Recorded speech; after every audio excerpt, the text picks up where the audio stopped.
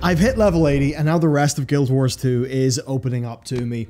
3 horizontal expansions, the whole mount system, fractals, masteries. A lot to do, a lot to progress. But what's more important today, and what surprised me, is just how much I have enjoyed the journey so far. Turns out, what Guild Wars 2 shipped in 2012, in some ways, is still beyond what many games even try to do now. And when we last left off, I was milling around in the 30s. A lot has happened since then, including this.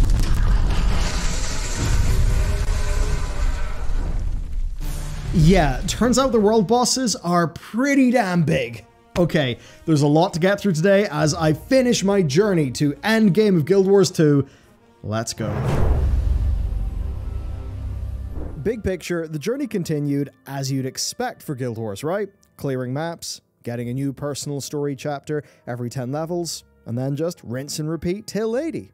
Well, the thing is, as I climbed those levels, doing that just got more and more interesting. Where the personal story had been good enough, but maybe a bit more minor, it was now big. The zones themselves started to get more intricate. Suddenly I was doing multi-stage attacks on citadels, just via events I'd bump into in the world. And all of this with outstanding music, atmosphere, and level design.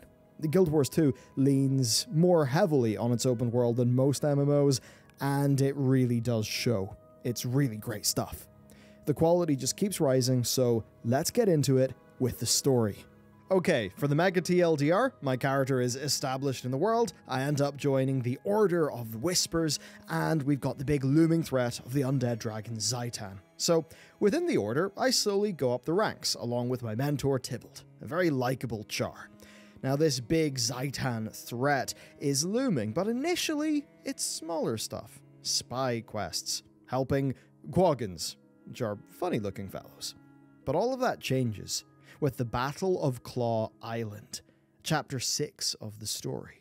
But to say Chapter 6 out of 8 makes it sound like the Battle of Claw Island is near the end of the story. Well, the thing is, by runtime, that's not the case. Chapter 6 and 7 clock in at 4 hours between them. Chapter 8 is over 4 hours alone. There was a boatload of content here, and the shocking thing is, it's pretty damn good.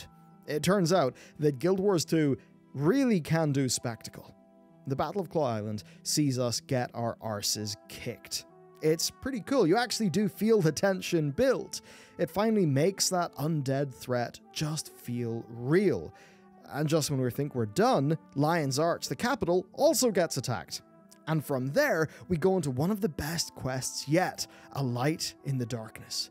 It's a vision from the Pale Tree that sees us essentially glimpse the future and learn of Orr, which is the first human kingdom of Tyria that fell kind of Atlantis style, only for Zaitan to raise it back up and use it as fuel for his undead. So at this stage, the story, the plot, is ratcheting up, but also I'm getting more invested in the lore. There is more of a feeling of a rich sense of history, something you definitely get a lot more of if you're also aware of the plot of Guild Wars 1. So it's here that I start to feel ArenaNet actually flex, and we get to see a bit more of Traherne, who ends up being one of the more important characters in the story. But it's all quite cool. I mean, Traherne's got a really neat voice, some fun stuff there. We've got a vision sequency thing going on. I mean, those are always fun. But of course, right after that, oh shit, my Order's base gets attacked. And then, with it defended, it's time to retake Claw Island in another big attack. So to boil down the content there, we get a big base defense that's really well themed, we get an upping of the stakes, a future vision, the rescue of our comrades, and a big offensive, all in one chain of quests. And that's what I like here. It is the story. There is very little filler. It's all fully voiced, and I think for sure some of their writing can be a little bit simple and clunky at times, but overall it does come together to be more than the sum of its parts. And then they do a great job with the likes of the sound effects, building the tension up. It is just a great experience. It's not some sort of heart-pounding thriller, but it certainly is enough to get you feeling immersed in Tyria and want to know what happens next. So mission accomplished. and there's even more here. There's a death or two, but I'll leave those for you to experience yourself. At this stage, I was grooving. Chapter 6 was finished, so it was time to go back out into the world, and this is where things continue to get better. Guild Wars 2's maps are bloody fantastic, and this time around, I even bump into a world boss, and that's really cool. So, the scale that they've achieved here is quite remarkable, not just in the world boss, but also in the breadth and scope and sheer size of the world. It feels damn good. Now, there'd be too much for me to just walk you through everything, so I'll give you the highlights. First, variety. The undead swamp of Sparkfly Fen is really cool. We've got char-on-char action in Fireheart Rise, giving you more of a war vibe, and then the lovely winter getaway of Timberline Falls. Core Tyria, which is how we refer to the content that's shipped in base Guild Wars 2, is all about doing the archetypes well. Fireheart I found was particularly strong though. The atmosphere, the sounds, the theming of the gameplay, it just perfectly captured the tenuous war position that these char are in, and here is really where the zone mechanics of this game shine. Doing a Renown Heart in a base, only to see an event spawn nearby, so I do that event, but then that event leads me to finding a contested waypoint, which then I recapture from the opposing char to the friendly char, and then that leads me into a multi-stage event to take control of a mine. And then shortly after that, I come upon a bunch of char attacking a Flame Legion citadel, so again, I embark on a multi-stage event that ends up with me and a bunch of other players killing the big boss in the citadel. Cool. The best word to describe this is flow. Guild Wars 2's world perfectly guides you from place to place, always happy to have you thinking, I want to do this POI, that POI, do this Renown Heart, but then, oh, you bump into an event, and your journey just happens from there. And that's how this game can be a total time vampire. And I actually do mean that in a very good way, because you just feel immersed in these zones, immersed in the gameplay. And what I then love is some of the details. Because while doing all of this, one thing that I start doing is keeping up a kill streak. Because even without a booster, kill XP is actually great in this game, even at higher levels.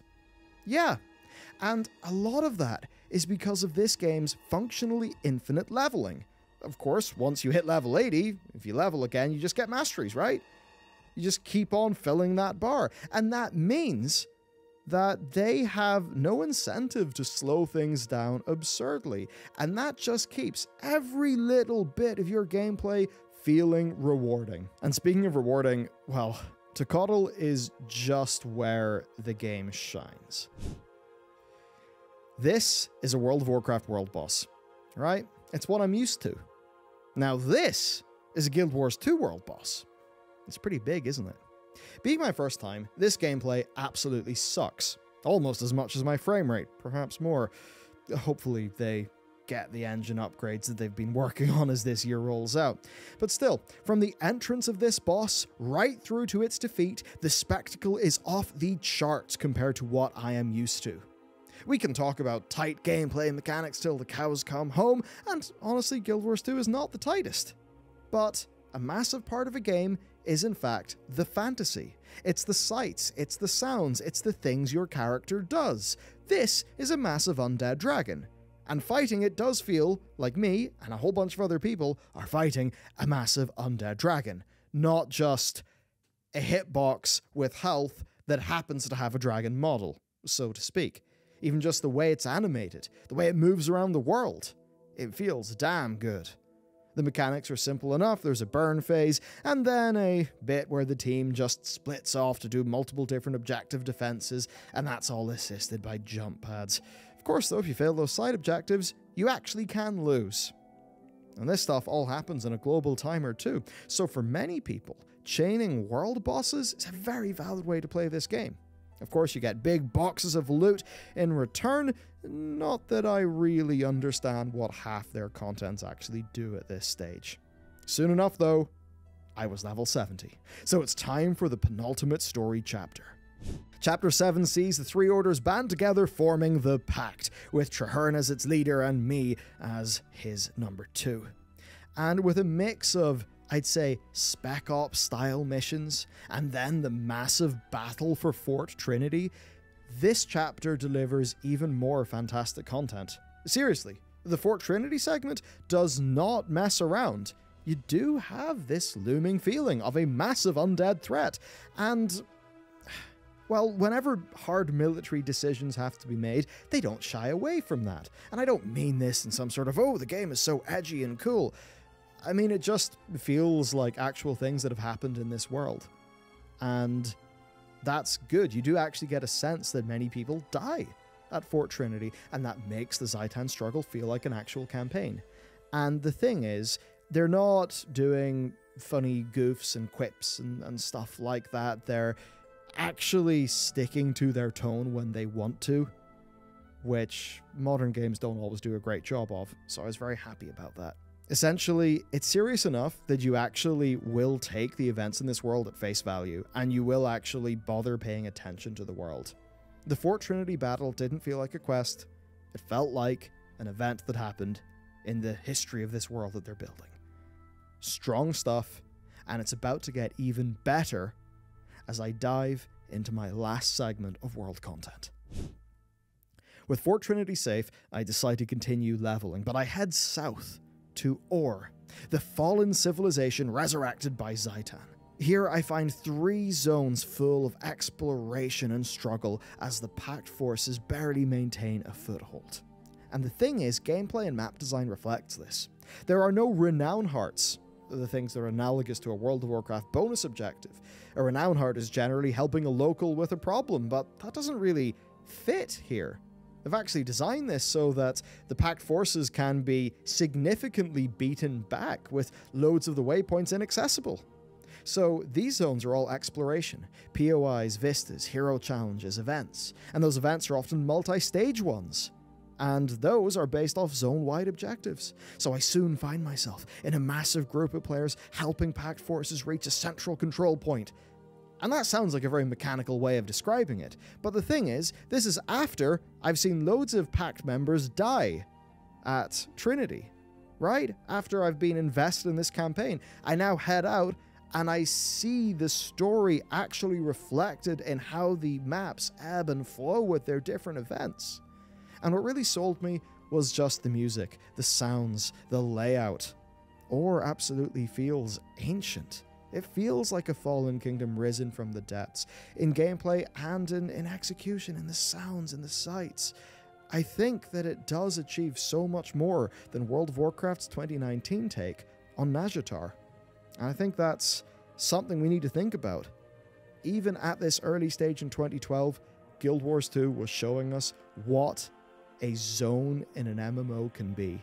And to this day, very few have listened. And while this goes on, I finally learned how to play the game. Right, Elementalist. As I covered last time, it's essentially Avatar meets Mage, and it leans a lot more towards Avatar if you're in a double dagger build. Now, I finally started to use all of my elemental stances all of the time. So I rush in with my air closer that turns me into like a moving ball of lightning. I then swap into earth, stacking loads of bleeds and blowing all my cooldowns. I then swap into fire to unleash all that it has, at which point I could pop over to water for a quick heal, or wait a little bit and return to air and kind of repeat that process. All while I've, of course, got the other abilities that I can customize onto my character as well, like being able to just rain lightning, rain fire, summon an elemental. And the thing then is that swapping stances actually casts an ability based on how you've built your character and what stance you're swapping into. So when I swap into air, it casts a lightning bolt on my target. So it ends up being a highly engaging, high APM playstyle with a fair bit of positional depth, especially when you're weaving things around having to use your own dodges. Because, yeah, you see an enemy wind up to do a really big knockback attack, you hit the dodge key, you'll get iframes and you'll dodge it. Feels pretty good. Now, a lot of the positional stuff is just simple. As an example, I have a knockback in my air stance, and then I've got Churning Earth, which is a casted AoE that puts a massive bleed on and just feels really cool. So it's pretty good to be in air stance, use the knockback, swap over to Earth, do the big AoE. It just feels great. And in that same sort of thing where in vanilla WoW, you would be just trying to avoid your enemy's swing timer to get every ounce out of a limited amount of mechanics at your disposal, you actually do get that here with some of the positional gameplay. Now, Guild Wars 2 has got weaknesses, I think, when it comes to the clarity of hits, some sound effects, and some visual effects, but still, for Elementalist, it comes together brilliantly. And that just means I cannot wait to try advanced classes, especially the Weaver advanced class. Of course, all those advanced classes are their own things to level up, so that's going to be a reason to do a bunch of content, which is fine. I'm level 80, but I've only cleared 33% of Core Tyria, so there's a lot to do.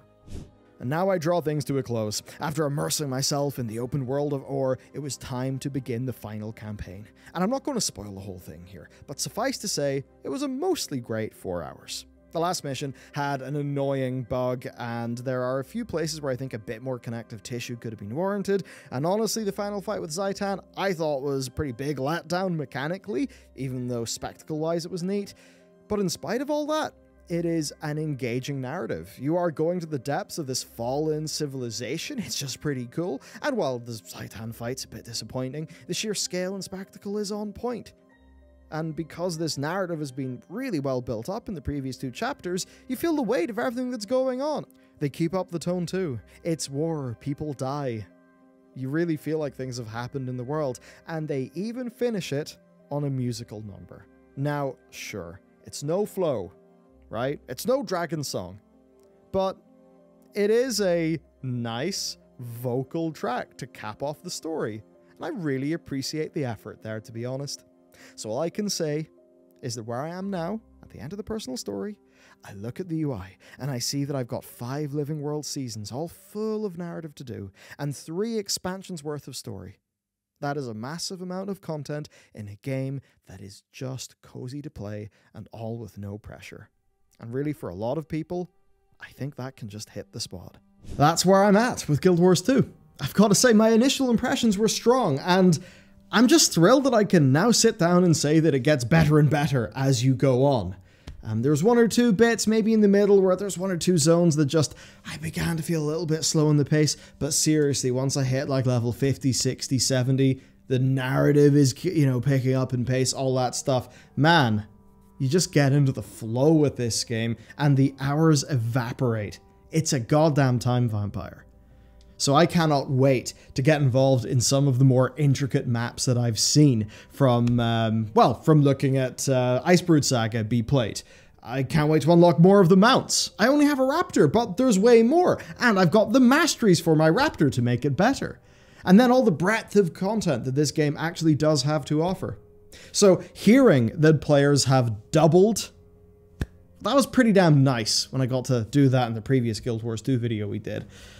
It just makes me think, maybe in an MMO market where there's multiple successful games, i.e. people are playing, yes, World of Warcraft, but also other things, and maybe people are a bit more willing to play a few different games, maybe that's a market where Guild Wars 2 can actually do really damn well, and where its unique strengths can stand out.